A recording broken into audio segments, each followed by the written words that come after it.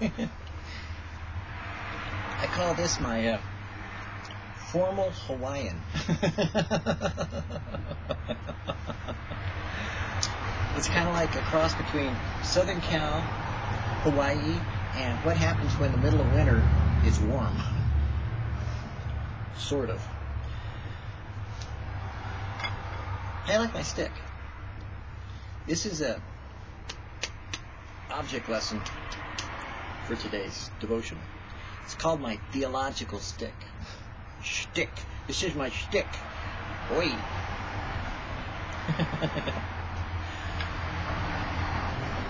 I have to smile because I'm thinking of this subject, and I know that I'm going to get people pissed off about their pet projects. But since I grew up in the Jesus movement, and I did study theology, and I did study hermeneutics, soteriology, pneumology, you name it, homiletic, you shoot. Every theological ology that you want to talk about, not only did I write about, not only did I study, I also argued about. So, been there, done that, let's get real. And, not only that, but I went to live in Jerusalem, and I lived there for 14 months, and I used to go down to Machne Yehuda and argue with the Talmudim that were studying, coming out of yeshiva, you know, the yeshiva students, and we would debate, right, argue about aspects of Torah, and it was fun. I mean, the mindset and the logic and the detail and the nth degree with which you can go down to logic, you know, and get to the really gist of it, you know, especially with young people that are Jewish, that are studying, and that's all they do is study, study, study. Wow, man, I was like wide open, brought alive, and that's kind of why when it comes to theology, I'll eat you. I'm sorry. Theology is such a waste of time. You know, I mean, that's what Devotional is going to be about with Tozer, you know. No offense to you people that really love theology, but theology is just a stick. You use it to beat somebody with. That's all. It's not really going to profit you much.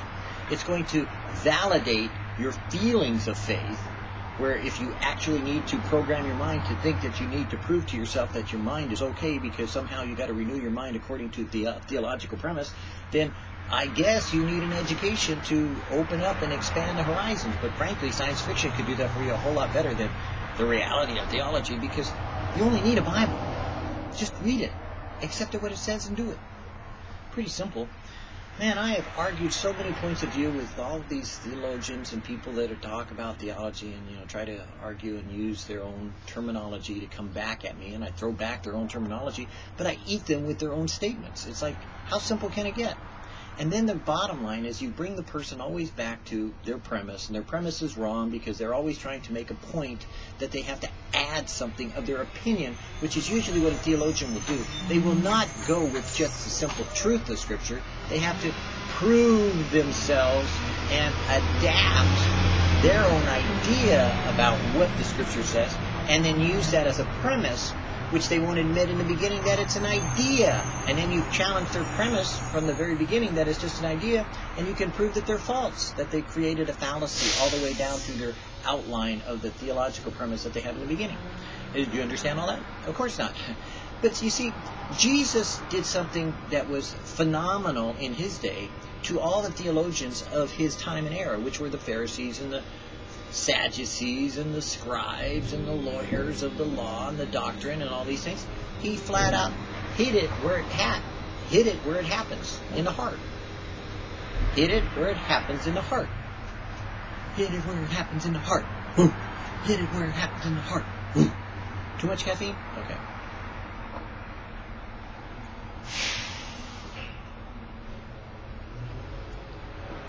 What he did was, he said, based upon a point of law, you have heard it said.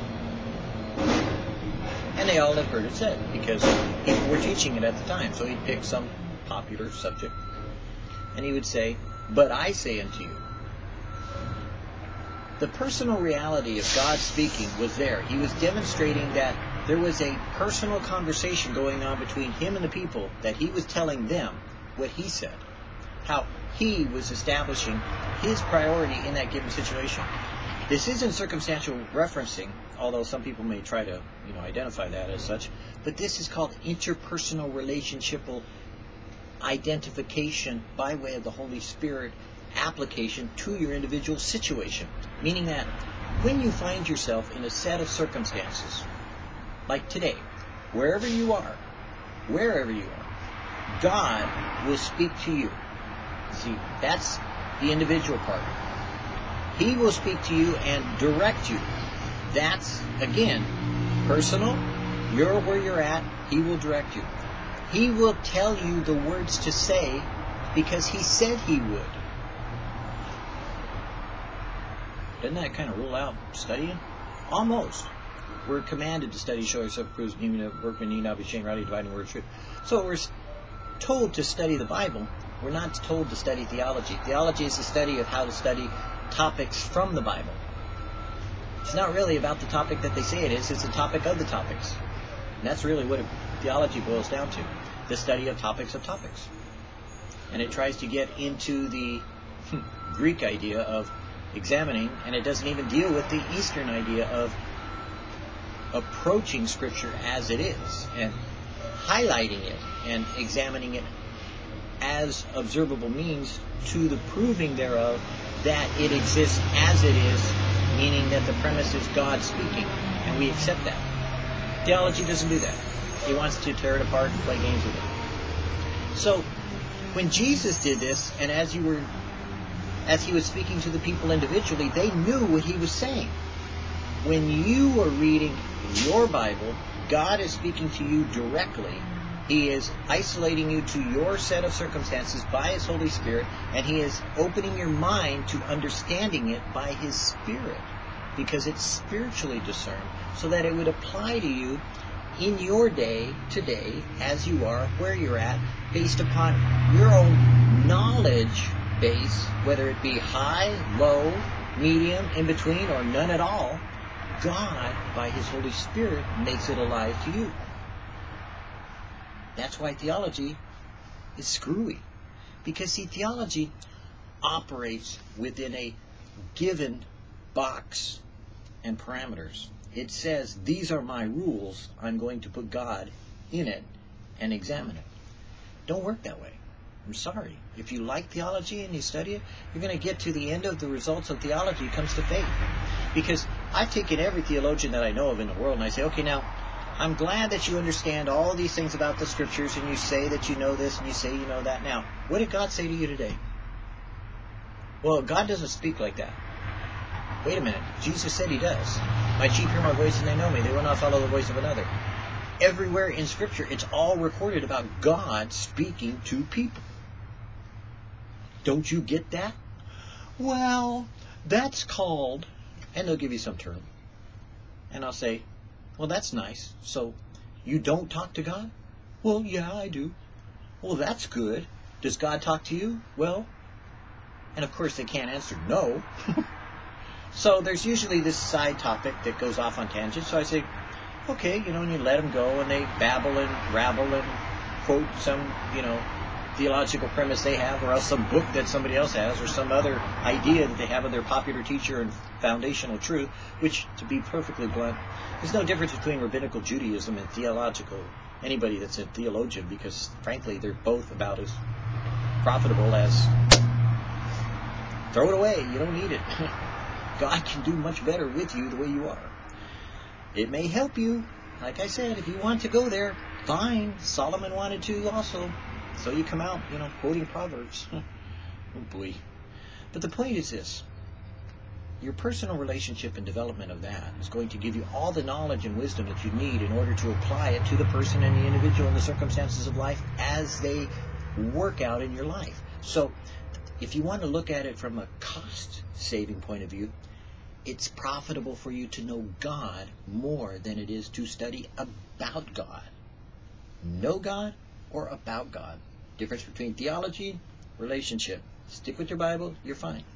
So, when you confront the theologians, they'll say that, and they'll get off on their tangent. And you ask them again, sooner or later, and you go, so, did Jesus tell you to do this?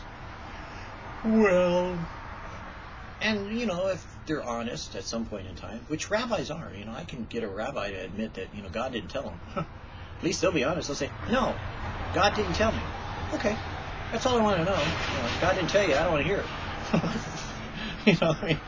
And I have told rabbis, seriously, when I was in the Messianic movement for quite a few years, I'd say, conversing with rabbis, and, this is when Moshe was still online, alive, and when, there were actually Reformed rabbis that were, participating in these discussions on, like, AOL and different faith interactive sites. I'd say, hey, look, I don't care what you know. I don't care what the Torah says. I don't care what Isaiah says. I don't care what any of these things say. What I care about is, if you're a Jew, then you are supposed to know that God speaks. And if God will speak, then go alone, out by yourself, look up at the sky when you're alone with no one around you, and ask God himself about Jesus the Messiah. And if he doesn't answer, don't believe it. But if he does answer, deal with it. You don't have to tell me about it. I don't care. That's between you and him after that. But you got to go and get it, because if you don't got it, the rest of these Jews that we're talking to that are Messianic, they got it. They are talking to God, and God is talking to them. And the funny thing is that, see, in Jewish tradition, you can't argue with the Jew that is talking to God. You have to either kind of like set them aside and just leave them alone to do whatever God's telling them to do, because that's a Jewish axiom. If God speaks directly to a Jew, it's pretty much treated as kind of like, ooh, you leave them alone. You don't mess with them. You leave them out there, It's not because they think they're weird or anything, but just in case. It's one of those religious Jewish things, It's kind of like, ooh. Well, that's the point in fundamentalist Christianity. You need to develop your relationship, because if you're developing your theological premise, anybody can argue you to death. I mean, I can eat people alive for logic and fallacy and all the different presentations that people come up with in order to convince people of what they think they want them to believe at the moment that they want them to believe it, because that's salesmanship. And I hate salesmen. I even did it once when I was real young and stupid, and then I made a vow to the Lord that I probably shouldn't have made the vow, because now I'm poor. But, I was making a lot of money as a salesman. And I sold belt buckles and belts and mainly sunglasses in Southern California at a time when punk rock came in, and we were selling punk rock glasses. And I was selling them in like 7-Elevens and Circle K's, and setting up the stands. You've probably seen them. They're like little short things, with just a few glasses and some corny little, $1.99 sunglass thing, And the one thing about Southern California is that you can always sell sunglasses, because everybody's always losing them. And we would buy them up at the port of Los Angeles port for like, I don't know, must have been that time probably 19 cents a piece, and then you put the little stickers on that say they were Ray-Bans or whatever, and you'd mark them up to sell them for $6.99 or $7.99, and you'd go into the store and you tell the person, well, look, these are $6.99, so that's basically $7. So we're going to give you $3.50, and I'm going to keep $3.50, and then obviously it cost me 69 cents, so I'm making what, almost $3 off of the sale, and the guy is making $3.50, and it doesn't cost him anything. All he's got to do is let me absorb the loss, set up my glasses, and I'll service them every week. As a matter of fact, I used to service them more than that. I made about $1,000 a week, back in 74 or 5, somewhere around there, 6.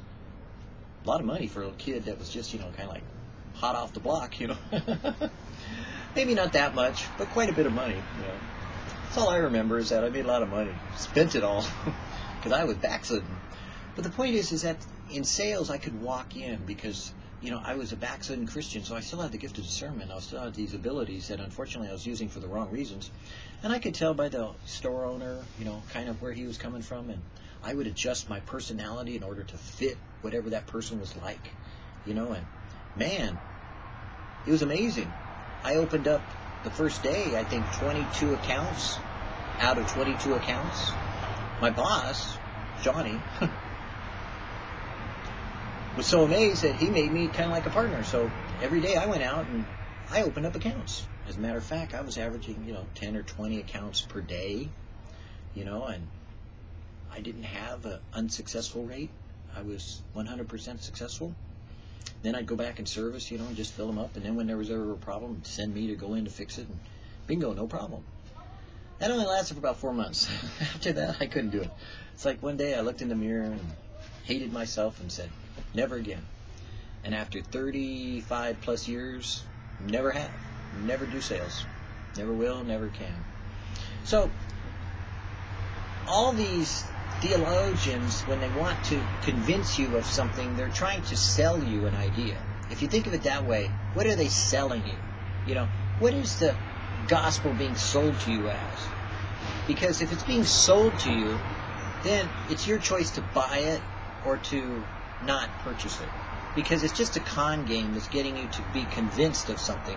When the reality of, when Jesus said something, it wasn't to convince, it was a confrontation. It was one way or the other. There was no choice between the two. God does that with you.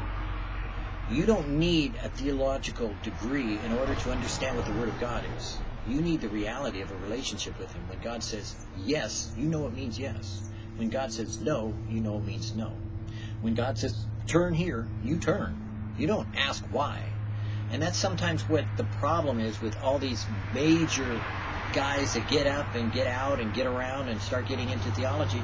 They suddenly become no longer relevant to personal relationship. I mean, don't get me wrong. I know there's a lot of Calvary Chapel pastors that get into it, and there's a lot of people that are really highly, respected in the field that are theologians. And don't get me wrong, I studied too, wasted about 20 years of my life, studying all kinds of things, church history, and church doctrine and church this and dogma of all the different denominations. I got into, all these different studies that you can get into and get cross-eyed about, and you kind of go, wow, I am sage. No, thank you. I'd rather be where I'm at, who I am, little guy that I am, tweaking and speaking and sharing, as much as I do, with people who want to know God in a personal, intimate way. I hope you do. Because, you see, when you have one of these sticks, it really doesn't do you any good. Because the only person you should be beating it with is yourself. The Bible, more than a volume of facts. All Scripture is given by inspiration of God and is profitable for doctrine, for reproof, for correction, for instruction in righteousness. 2 Timothy 3:16. Charles Finney believed that the Bible teaching without moral application could be worse than no teaching at all and could result in positive injury to the hearers. I used to feel that this might be an extreme position, but after years of observation have come around to it, or to a view almost identical with it. There is scarcely anything so dull and meaningless as Bible doctrine taught for its own sake. Theology is a set of facts concerning God, man, and the world. These facts may be and often are set forth as values in themselves, and there lies the snare or the trap for both the teacher and for the hearer. The Bible is more than a volume of hitherto unknown facts about God, man, and the universe. It is a book of exhortation based upon these facts. By far, the greater portion of the book is devoted to an urgent effort to persuade people to alter their ways and bring their lives into harmony with the will of God as set forth in its pages. Actually, no man is better for knowing that God in the beginning created the heaven and the earth. The devil knows that, and so did Ahab and Judas Iscariot. No man is better for knowing that God so loved the world of men that he gave his only begotten Son to die for their redemption. In hell, there are millions of people who know that. Theological truth is useless unless it is obeyed. The purpose behind all doctrine is to secure moral action. Moral action is determined upon interreaction with other individuals, which we used to allow for that to happen in the church. Because in the church, we assumed that people would interrelate with each other and talk to one another. Now, with a megachurch, you don't have that. You don't have people interrelating as much as they used to. With the cyber church, you don't have that interaction or that conformability to making each other accountable to one another. So there is no moral responsibility to each other to hold each other up when you fall down, because you are morally depraved and you will fall down. You will make mistakes and you will create and cause errors, not only for yourself, but for others around you. So the church used to be the safeguard against that, which now it's failed because it's no longer accountable for its members. The greatest failure of evangelical Christianity in modern 21st century is the realization that the sum total of those that are involved in ministry may not be as great as those that are sitting and doing nothing and not involved in the reality of a relationship with Jesus. They may feel conformable because of worship, but they don't feel changed morally because of message. We all have, as it were, the ability to lay down our lives individually and let God lead us responsibly if we will yield ourselves to the Holy Spirit. So it is possible for a person to not be accountable to someone and be moral, but it is also the harder of the two to do, because Jesus gave us each other to be accountable for each other, to be responsible to each other, to not forsake the assembling together of the brethren. So in that respect, God wants us to apply the truth of Scripture and not learn the fact of theology. Because the facts in theology are nice, but they're intellectual and you could get away with knowing it all and not doing any of it. But the reality of a relationship is that it becomes obvious by who you are and what you do, whether you have a personal relationship with someone else to be accountable to, or whether you're accountable for your actions, or whether you think you're getting away with it and you think no one's seeing what you're doing. And that final relationship that we all will have will be to stand before God in judgment, whether it be the great white throne judgment where salvation is already determined and you're being cast aside, or whether it be at the judgment seat of Christ where you're receiving rewards and works and you be cast aside possibly for not knowing Jesus or knowing Jesus, because there's some there that don't get to kind of enter in and wouldn't want to be one of those. So I guess the shtick is, what it boils down to is, intellectualism is nice, education is good, but what will profit you has always been the Scriptures. As you study them, as you apply them, as you make them real in your life, and then as you involve that life with others, which is what the Scriptures tell you to do. Know ye not that you are your brother's keeper? After all, for he is your keeper also. So, if two walk together, how shall they walk together except they agree? But if two walk together and one fall, then the other will lift them up. So you see, there is a balance that God has for you in your interpersonal relationship with God, with Him, as you have a personal relationship not only with Jesus, but with the people around you that may be more of a help to you than you realize.